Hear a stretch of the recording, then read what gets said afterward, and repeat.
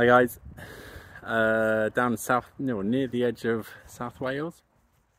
Had this tower built over here. You might remember the photos or video from the other day. So that was a tower, monkey bars off, swing coming off here. Had an issue where the neighbours' gardens are all dropping. I don't know if you can see. So when the tower was built here, the kids were looking over the fence and shouting to the neighbours. So exactly the same tower, completely different configuration. 2 weeks later, come back and built it. They're actually getting some gardeners in and they're cutting into this, which is why that actually is into this garden point. But basically here we go. So we have cargo net on the back.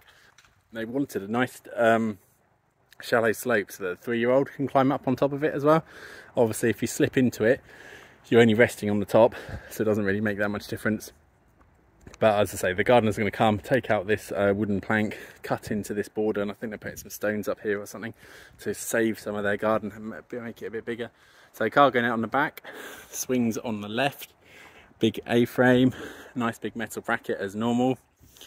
2x4 steps going up, picnic bench underneath, made for little kids as well, so they can get their legs right underneath and hover from there. Steering wheel inside.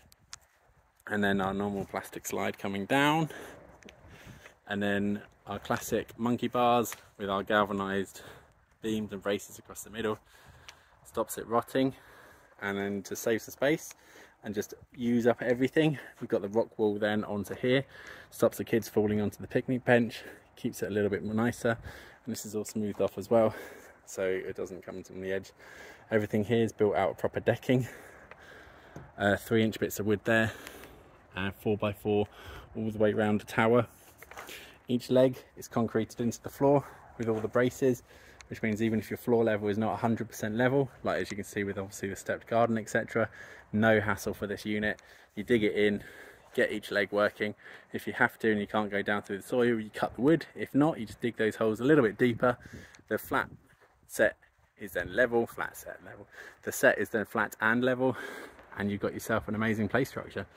To be able to show that you can literally move this across the garden, rebuild it, reconfigure it, just shows how universal these are. This has all been custom made, cut and shut for this client, but as you can see, it's moved from there to here in a day, 2 people, and then we've got another amazing climbing frame with another great view. If you want anything like this, let us know. It's climbingframeinstaller.co.uk. Thank you very much.